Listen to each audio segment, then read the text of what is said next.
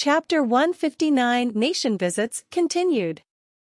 Having cleared the ogre's nest, Bandaliu and his companions returned to the Kijin nation to eat dinner.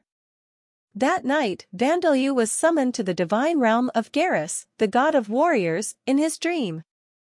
There, he talked with the generations of Kijin kings that had become Garrus's familiar spirits and heroic spirits after their deaths. After fusing with a god of the Demon King's army like his master Xantark, Garrus had the upper body of a fair-looking young man, but his lower half had become grotesque. The damper who is served by black goblins, Anubises, Orcuses, ghouls and vampires, you who have absorbed fragments of the Demon King and gained the respect of the Kijin. I wish to bestow upon you the title of Oni Emperor, Garrus said in a solemn tone. For what reasons? Bandaliu asked. Frankly, I thought I would take this opportunity to catch up to Phyderg and Maribevel. Despite his initial stubborn-looking appearance, Garrus's actions were easy to see through, as might be expected of the guardian deity of the Kijin. During the Age of the Gods, I gave more teachings such as what battle means and what kind of resolve is needed to become a master of battle, but it seemed that they were difficult to understand for the Kijin, the children of Xantark Sama and Vita Sama. If I did not explain things so that they were easy to understand, my divine messages were not understood at all. It seemed that he had taught philosophical concepts in the past, but his personality had changed to match those of the Kijin. The Kijin kings that had become Garrus's familiar spirits and heroic spirits gave bitter smiles. I'm sorry about that. I had no idea what you were talking about when I was still alive. Was it about 3 generations before Tenma that the Kijin became able to think a little? The women who became kings used their heads, too. Not me, though. Leaving that aside, we leave the ones that are living now with you. In fact, you should take some of them with you. Choose them using standards other than their muscles. If I have to choose them based on standards other than muscle, I'll hold off on answering for now, said Bandaliu. Well, please leave it to me. I made a kindred spirit, and it seems that my mother and Princess Livia are getting along well with Yura-san, too. The Kijin nation was surrounded by dungeons, so if he could introduce Explorers Guild cards to make it possible to teleport between floors, it would make the Kijin's everyday lives much easier. Bandaliu wasn't hesitant at all to offer his help in this way since he had become good friends with Oniwaka and his mother and Princess Livia seemed to have become friends with Yura. But Garrus had a difficult expression on his face. Oniwaka. I am a little hesitant to offer you a candidate to become the next Kijin king. No, I do not intend to ignore Oniwaka's own desires. No, won't it be all right if we visit each other's countries and stay for pre-decided lengths of time? Bandaliu suggested, since he had no intentions of recruiting the first child of the king of another nation. Coming and going, then I suppose there will be no problem. Please take care of that child.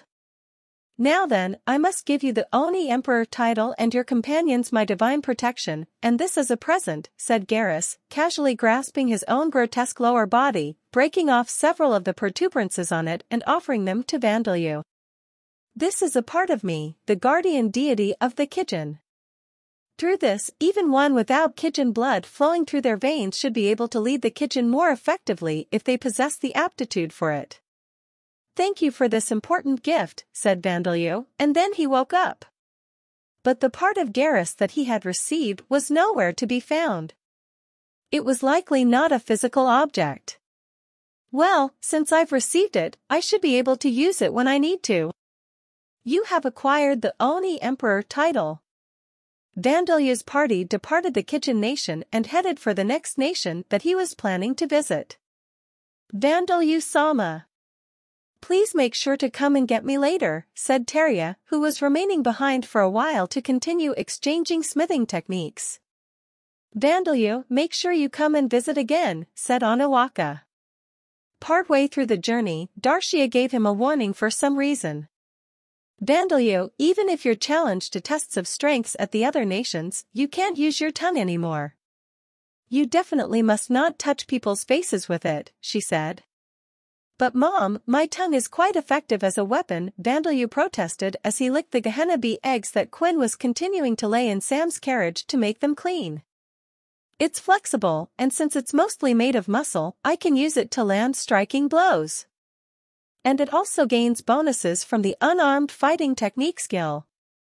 It's easy to catch my opponents off guard with it, and even if it gets cut off, it's regrown by my rapid regeneration skill, much faster than an arm or a leg. He continued licking the eggs as he explained the advantages of his tongue. He looked just like a worker bee. Incidentally, Quinn was next to him, continuing to lay new eggs from the bee abdomen that protruded from her waist. She was not only laying them but looking after them properly as well, but Bandaloo was doing her work for her as well as a worker bee, so she didn't have much to do in that regard. Bakken has completely become a loving parent. Leaving that aside, we understand why your tongue is effective as a weapon, but you can't use it, said Rita. Please don't hit your opponent's face with it.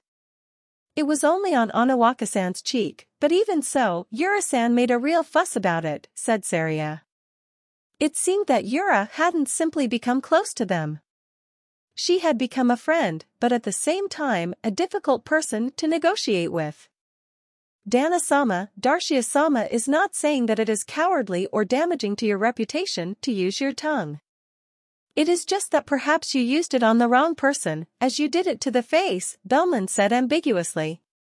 Hearing her speak like this, Bandaloo started to think that there might be a problem. It was true that it might have been a bad idea to attack the face with his tongue. If it were to hit the lips, it would be a kiss, even if Bandaloo didn't mean for it to be one. Onawaka, the only son of an important family, had his cheeks licked in a public place. Yura couldn't be blamed for using that fact to negotiate. I used my tongue thinking that it was the same as a punch or kick, but now that you mention it, it might have been problematic, Bandaloo said, scratching his head. It didn't seem that Onawaka himself had minded, but Bandaloo started to feel bad for what he'd done. He decided to apologize later. No, Your Majesty. Things might become more complicated if you apologize. Yura-san was ecstatic about offering Onawaka-san, said Princess Livia. It seems that you get along well, and she said it should definitely happen for the sake of a prosperous future for both nations. She was really enthusiastic. She said that we should decide a time to discuss things, said Orbia. According to these two, it seemed that Yura didn't mind either. That was good, but Bandaloo was confused as to why she was offering her son. And then he suddenly realized. Could it be that Onawaka is a daughter, not a son? So, you didn't notice, said Darshia. Dana-sama, Onawaka is apparently a historical childhood name used by the first child of the Kijin king, said Belmond. It seems that this name was in the records left behind by the Champion Hill Willow, and it originates from the Kijin ancestor believing that it was the name of a famous Oni and naming his own child after him. Incidentally, her real name is apparently Yuma, said Saria. Bandaloo finally realized that he had mistaken things all along. Well, you can't really tell, can you? Said Rita. Her voice is high but husky, and she's always wearing armor. We didn't know either until Yura-san told us at the feast. Her tone and behavior are like those of a boy, too. She loves muscles as well. Her face is a girl's face, but with so many male-like factors, it's impossible to notice, said Orbia. Despite Rita and Orbia defending him, Bandaloo started to feel overwhelmed. When I asked her what kind of women she liked at the feast, she said that she preferred someone with more muscle than herself, so I thought it was strange, but, to think it was a Juchan, not a boy, Borkus muttered. No, she is very much a tomboy of a princess, said Sam. So, what will you do now, Bakken? It would be strange to start treating her as a girl now, so I will treat her as a kindred spirit as I've done up until now, said Bandaloo. But if I have to fight at the other nations, I'll make sure not to use my tongue anywhere above the neck. Nochin groaned. Juu, the society of people is troublesome, Bone Man remarked. To think that problems would arise just from having a mouth and tongue. Even though licking each other is so comforting, too, said Bandeliu. It seemed that Nochin and Bone Man's views were different from those of people. They seemed to find it strange that the living were saying these things. The next nation to be visited was the Harpy Nation, and Bandeliu received many challenges from the Harpies. But it wasn't because they doubted Vandaliu like Onawaka and the others had. Everyone considered it as an event and challenged him because it was a rare chance. But the challenges were not fights. On your marks, go! Princess Levia shouted.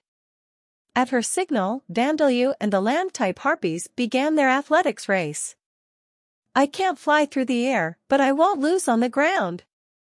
The land-type harpies were those with large bodies and short wings. They were harpies with the features of flightless birds such as ostriches, emus and moas. Of course, they couldn't fly, but their legs' running strength was not at all inferior to that of the centaurs and arachne. One loss is enough, said Vandaliu. As he ran on all fours, sending the dirt beneath him flying with his claws, he was just as impressive as the harpies. It's enough, but... However, he was losing in actual speed. It seemed that even the ghoul's secret four-legged running technique couldn't match the speed of the land-type harpies. The land-type harpies cheered as they ran through the goal. They receded into the distance at an incredible speed. We won! Yay, the Emperor is last! So, speed is about muscle, not the number of legs, said Vandaliu. He continued running even after receiving his second loss, feeling respect for the lean, slender legs of the land-type harpies. Your Majesty, the things extending from your shoulders aren't front legs, they're arms. Have you forgotten? Princess Levia asked him uncertainly, having followed him from the starting line. So, this is Danasama's second defeat, said Belmond, making a written note of this fact. Don't worry about it, Vandaliu. Neither of them was a competition that you're good at. And doing your best is more important than winning. Darshia said in encouragement. Incidentally, his first defeat was in a dance showdown against harpies with very brightly colored plumes. Naturally, he had been utterly crushed. But I'm sure a lot of harpies would have come to Talashim if he won the dance showdown, Saria whispered. Maybe it's a good thing he lost, Rita whispered back. Darshia, who was in between them, agreed with them. It's not that I dislike political marriages, but I'd like him to have girls that he can get along with. That was the kind of interaction that Darshia wanted her son to have with members of the opposite gender. Vandaliu was not an adventurer or a noble, he was a king, one that would formally become emperor at that. But he was liked by many, regardless of his social position. That was because he had the dark demon path enticement skill that had transformed from death attribute charm. It was a charm-type skill that affected undead, certain members of Vita's races such as ghouls and vampires, insect-type and plant-type monsters, and even certain humans. And its power and effective range was greater than it had been to start off with. And they would probably continue increasing. Thus, it was impossible to avoid more people being around Vandaliu in the future, and half of the people around him would be female. If Vandaliu didn't like that, he would have no choice but to shut himself away in his own room. Thus, Darshia and the others had consulted the men in secret and decided that they should select those around Vandaliu rather than limit them. If left alone, it was likely that Vandaliu would just have more and more people around him. Onawaka-sama seemed to get along with Bakken quite well, however, said Sam. Darshia and Sam's daughters told him that they weren't particularly opposed to it. Father, the details are the problem. If the parents decide things on their own but the feelings between them don't go well, they won't last long, said Saria. That's why we're not opposed to it. We just think that we should see how things go for a little while first, said Rita. They were discussing a marriage between the emperor and the firstborn child of a nation that would come under his rule, but in the area within the Boundary Mountain Range, where the sense of values of Veda's races were widespread, political marriages where the feelings of the couple were ignored were considered to be a taboo. The goddess they worshipped was the goddess of life and love, after all. And I don't think the Onawaka kid, no, Juchan, likes the kid in that way, said Borkus. Right. They just look like rascals that are playmates. There doesn't seem to be a single shred of attraction, said Kimberly, who had been present during the clearing of the ogre's nest. The truth was that Onawaka had treated Vandalyu the way they had described it. And her taste was in people with more muscles than herself. Even if one included the muscle of his tongue, Vandalyu would not match that taste. It is too early for the season of love to come for her, said Bone Man. Regardless of what happens between her and our Lord, I believe we should watch and wait. Bone Man and Nochin, who were animal-like in nature, brought an end to this discussion on Onawaka.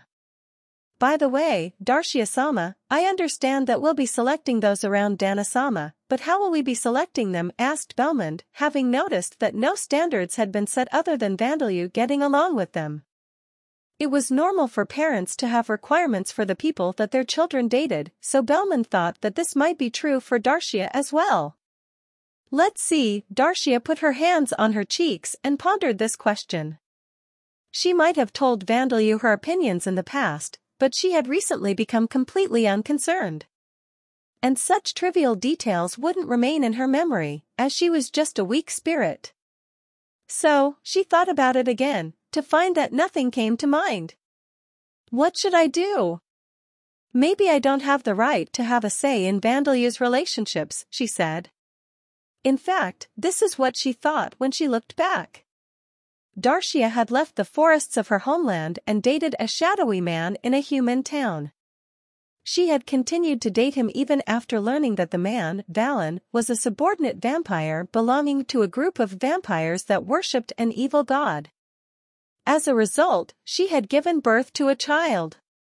From the view of an ordinary dark elf, she was quite the thankless daughter to her parents. Belmond hastily searched for the words to comfort Darshia, who seemed shaken after having realized this, and then she realized something herself. Now that I think about it, I have never interacted with the opposite gender before. Though I have been assaulted one-sidedly before, she said.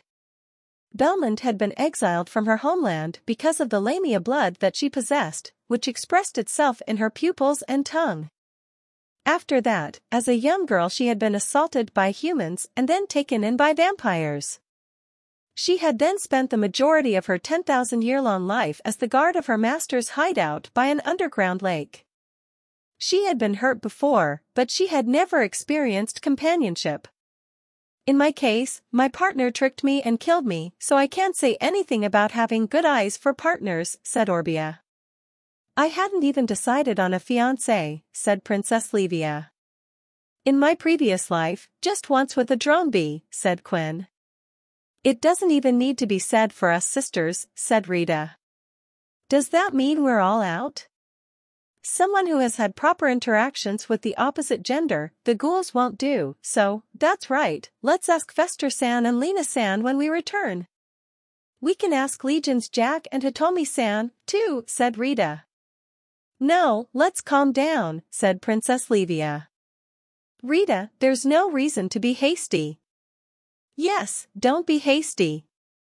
By the way, what are you talking about? Asked Vandalyu, who had come back on the back of a land-type harpy.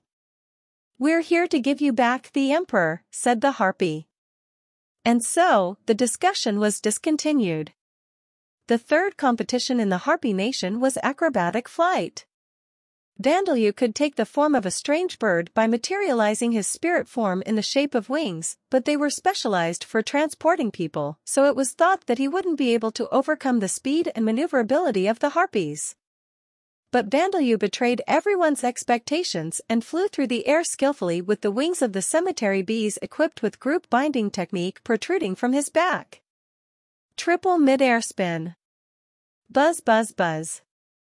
He's good, but something's wrong here, one of the harpies exclaimed. But as the rules allowed for the use of wings or even no attribute and wind attribute magic, Vandalyu took his first victory without a problem. Next were the challenges at the Centaur Nation, but as they were a race with the lower bodies of horses, the first challenge was a race. But the event was an obstacle course. We are a race born with the lower bodies of horses. Therefore, we cannot survive in the harsh lands within the Boundary Mountain Range if we cannot manipulate our lower bodies more skillfully than humans manipulate theirs. That is why we have this challenge. We shall challenge you like the Harpies, new emperor, declared Sylvari, the king of the Centaur Nation, a centaur with feathers and tattoos resembling those of Native Americans. Vandalyu seemed confused as he looked at the designated obstacle course.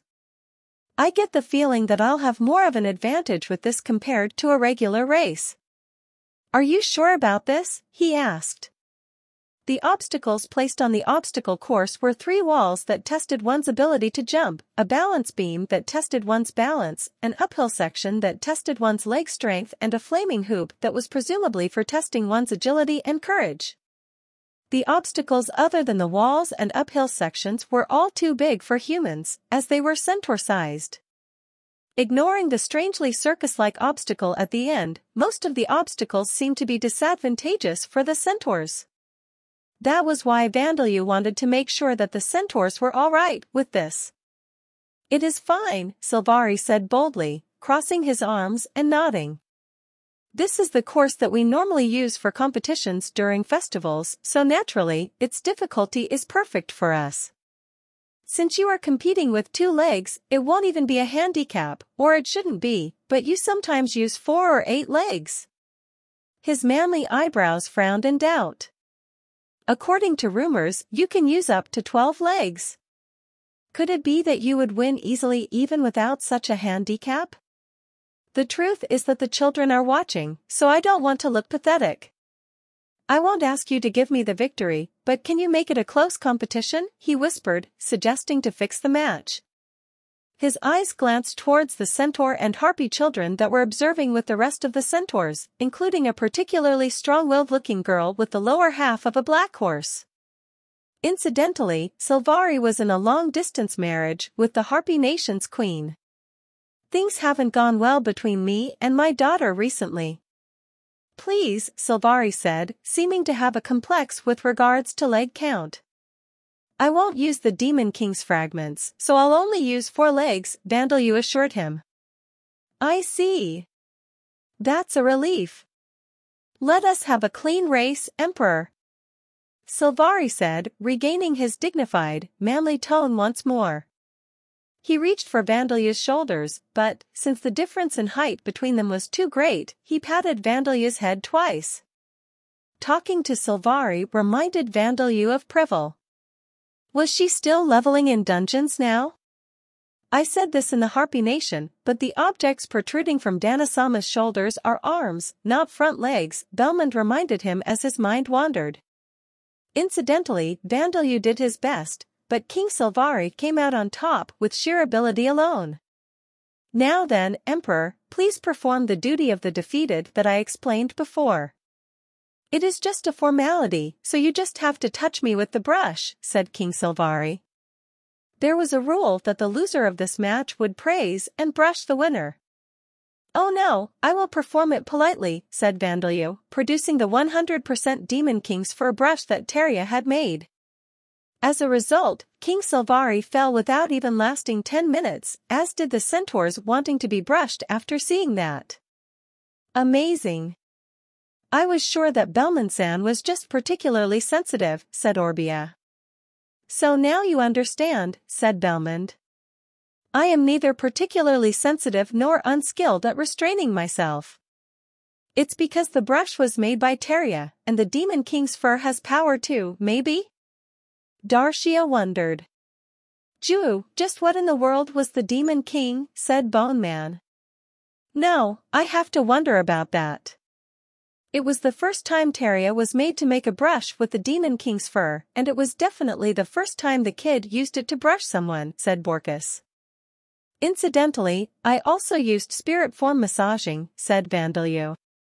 The centaurs seem to get muscle stiffness in the area where their upper bodies are connected to their lower bodies. Their hips, in other words. They might get along with Teria-san, said Rita. A discussion on lower back pain? It seems like a talk for old people, said Saria. You too, it's a problem shared by races like Scylla and Arachne that have a gap between their upper and lower bodies, so don't poke fun at them, said Orbia. Well, I'm a ghost now, so it has nothing to do with me, she added. And so, all of the influential warriors of the Centaur nation and Sylvari's family were defeated, leading to Vandalyu taking a default victory in the rest of the challenges. We don't need to challenge you. We accept you as emperor. There was no challenge from the Lamia nation. Why? Asked Vandalyu in surprise, he had been looking forward to it a little. Queen Tanato and the other Lamia explained. We know that you are of worthy character to become the new emperor even without challenges. Our nation's events are magic, song and instrument performances, so the results are obvious before even trying, right? And you know, your reputation is pretty good in our country, so we thought there was no need.